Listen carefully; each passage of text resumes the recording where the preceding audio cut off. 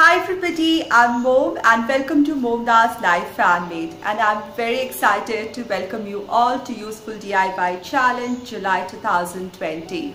I want to thank Michelle from Michelle's Cozy Home for hosting this month's challenge along with me. I'll put link to her channel in the description box of this video. I want to thank each and every participant to this video. So there is a playlist where you can add your videos and watch all the videos of this month's challenge. The link is in the description box of this video, and if you have any problem adding your video to the playlist, just contact me or Michelle and we will help you add your videos to the playlist. I want to thank each and every viewer who has come to this challenge, to each and every video of this challenge. You make this place special. This challenge is special because it comes with lots of ideas, and these are very useful ideas. If you're new to my channel, I love to do a lot of DIYs and everything within budget. Pick up something very ordinary and turn it into something beautiful and useful. And if you love the content of my channel, I would really appreciate if you subscribe to my channel by hitting the red subscribe button given below, and do hit that bell icon twice so that you're notified each time I post my video. This month's challenge theme is to make something useful for our home that we can use. So the playlist is full of wonderful ideas that we can use in our homes, and I'm really looking forward to get more ideas that I can use in my home. Today I'm sharing with you two DIYs. They might not look super glamorous or super decorative, but they are very useful DIYs, and I am using them in my home and they look nice too. I hope you will enjoy this video. Do let me know in the comment section below how you liked my today's DIYs. Now for making my clothespin or clothes peg bag, I have cut short my hard work. I've taken an old trouser of my husband which I have discarded, and I decided to cut a piece out of it. You can take denim trousers or any trousers which is in thick material. I have cut about a foot long of the trouser from the lower part, so that I have this folded seam on the lower part. It still stretched on the sides. That saves me a lot of extra effort. And another key important thing that I need is a clasp.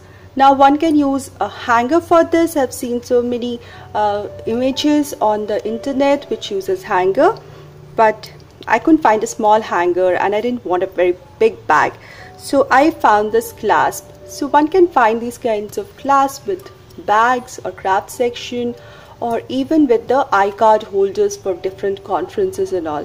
So this is a clasp which can either hang, this can rotate, so this can hang anywhere on the wall or on the clothesline. I love hanging my clothes, drying my clothes out in the sun.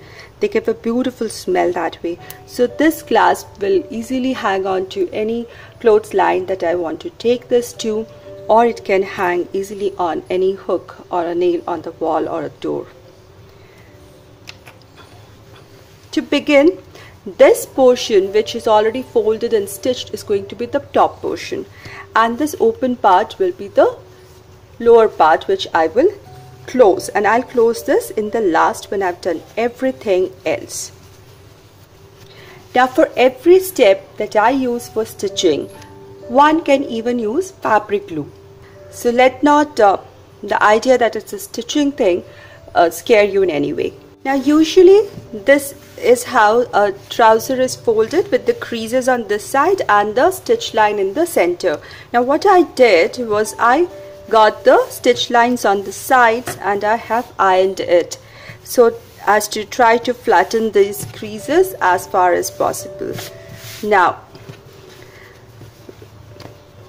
I am taking the one which is the neatest, has the least folds, as the front side, and I've taken a lid which can allow my hand to go in. That is the total width. Now I place it about an inch below the stitch line of this folded end, the lower edge of the trouser, this folded side. I'm placing this about an inch in the center, and I'm going to mark it rather 1.5 inch below. say about this much below, and mark it with the fabric chalk. Now I'll also mark a circle slightly bigger than this all around it.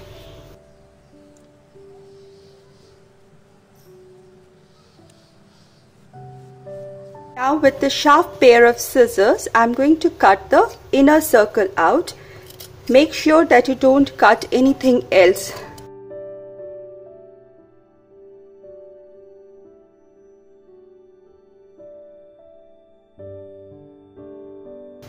Now that the inner circle is out, I can easily put my hand through it. I'm going to make slits from the inner circle towards the outer circle. They are about a centimeter or a finger width apart. So all around the circumference, because this edge might fray. So if you're using something like denim, you can omit this step. So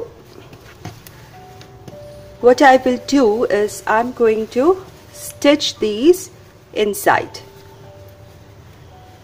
so that this becomes a neat edge. One can hand stitch it or machine stitch it. So first thing, I'll make slits till the outer edge. Now I'm folding all this cut slits of fabric inside, and I'm adding pins on them.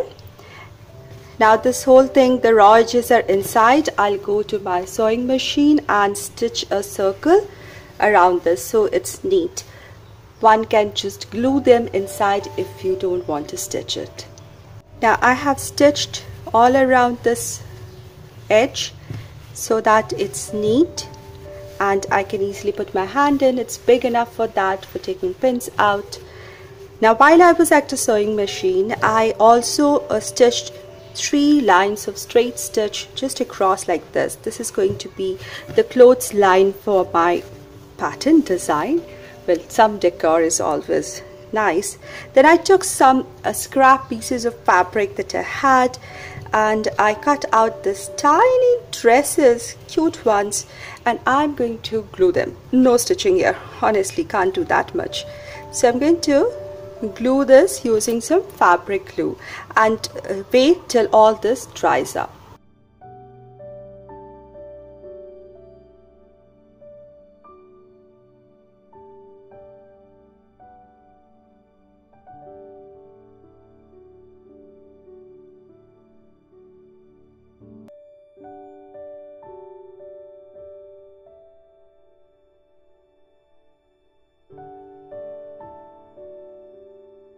Next, I am just taking some contrasting thread, double thread, and making a chain stitch or a daisy stitch which would look like a clothespin.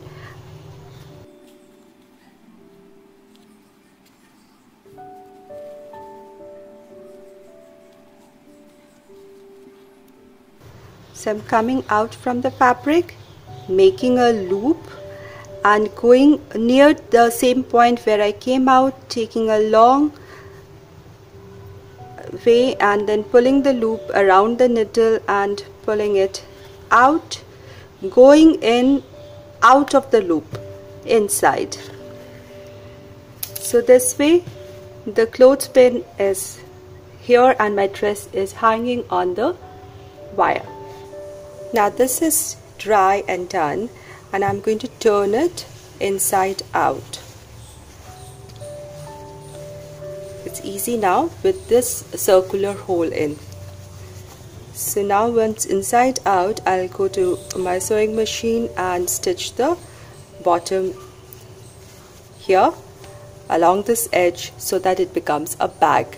I've stitched the bottom side, turn again so as to get the right side out, and neaten the corners.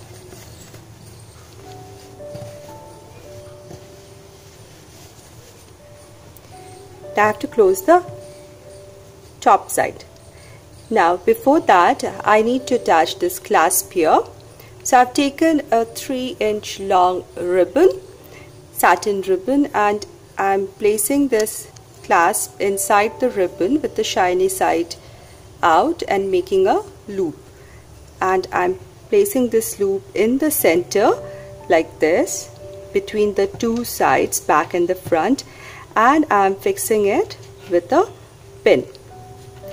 Now again I'll stitch around this edge. I can stitch it on the front side because it's easier, and the top portion, because it's folded, it's already neat and will not fray, so I can just stitch on top of this. Now this is ready, almost ready. This part I have already stitched. Now just because this is a thick trouser fabric, it's holding its shape well, but for the long run, to make sure that it still holds its shape, I'm going to reach this corner. Now as this was the end side of the trouser and it's already folded in, I'm going to make a small nick here, making sure that the nick is only in the lower area.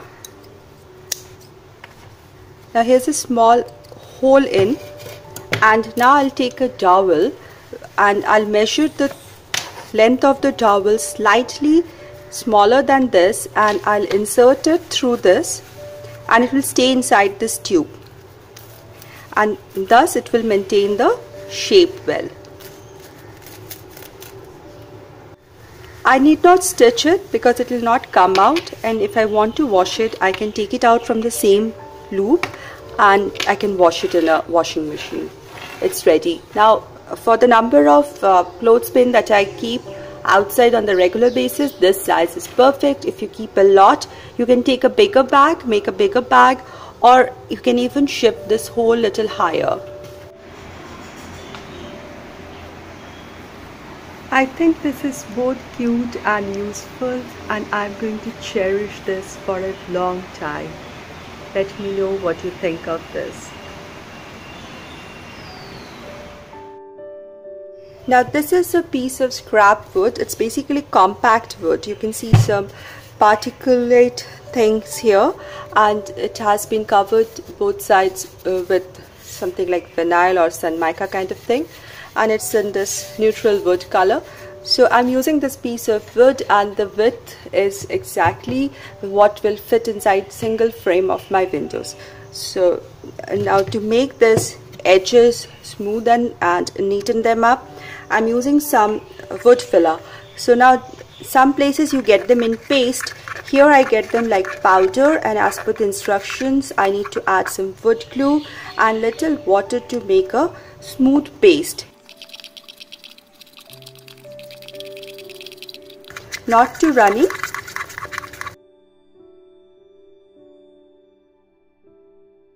Now once I get this smooth paste, I'm going to add it to this portion so that this would become neaten up. It will become smooth like the rest of the wood, and I can sand it off and it will be ready to paint.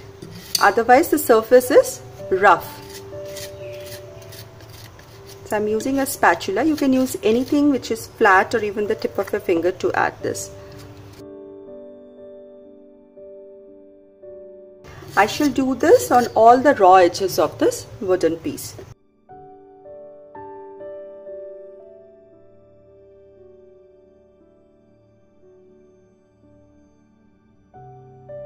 Now this wood filler has dried, and luckily this dried wood filler matches the color of both the pieces, matches so well that I don't want to spoil the shade at all. Now I'm just going to take a little piece of sandpaper and sand off this excess of wood filler that is overhanging here.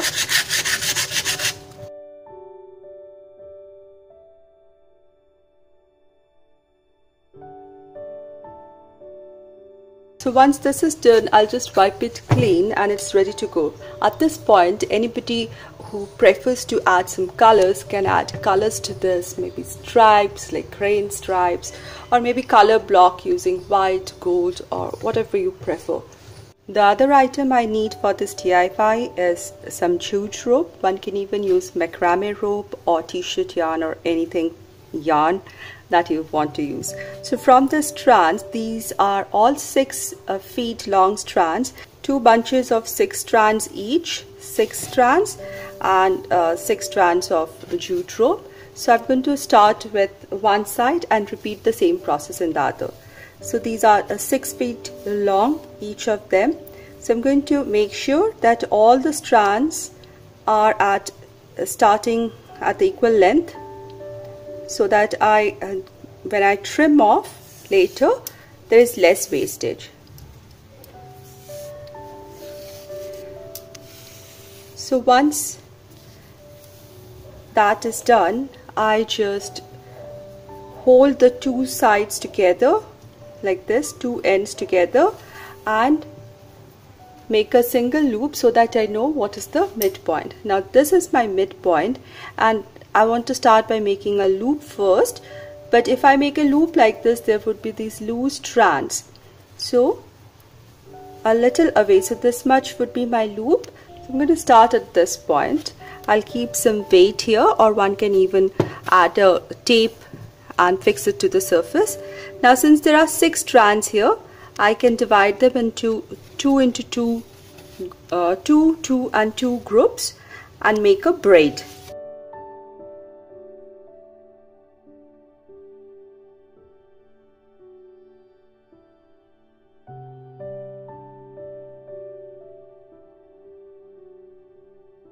So I'm just bringing the outside strand over the middle strand. Again, the outside strand over the middle strand, once from the left, another from the right, and that's just how you make braids or plaits.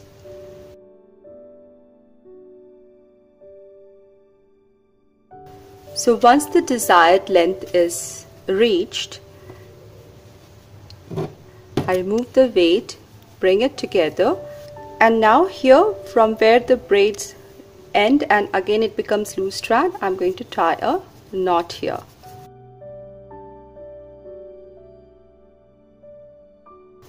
Just simple as that. Now I have again 6 plus 6, 12 strands. Now I'm going to mix them together and take 6 strands on to either sides.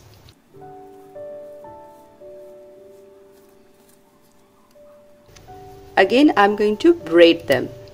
2 strands, 3 bunches, one's from right, another from left. Bring the outside one inside, over the middle one, and that's how one braids, and I'll go on doing this.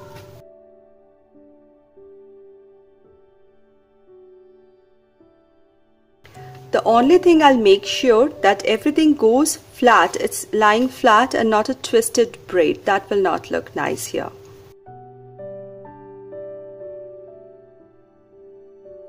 Now this is the jute strings that I made in the previous steps, with 2 loops, 2 strings on each side, and I'm ready to hang this.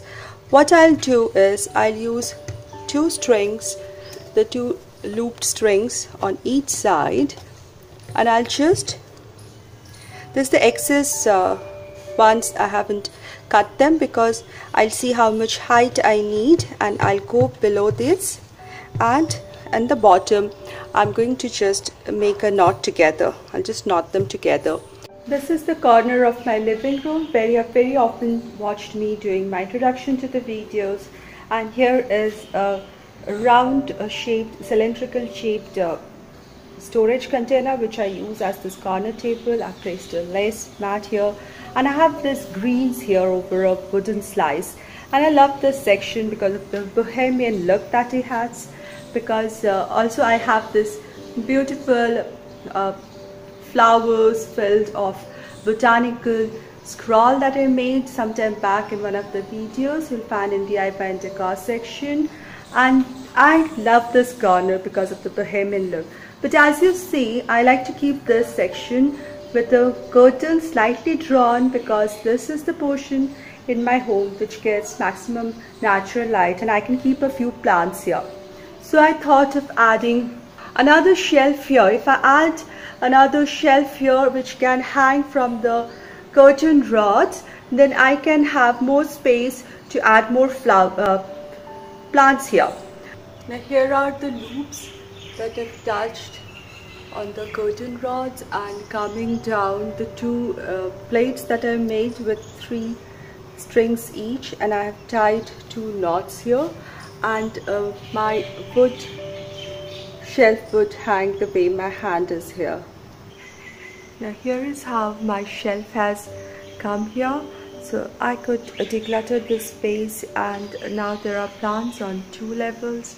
I'm sorry, the lighting is getting worse when I'm trying to face it because of the light coming from outside, but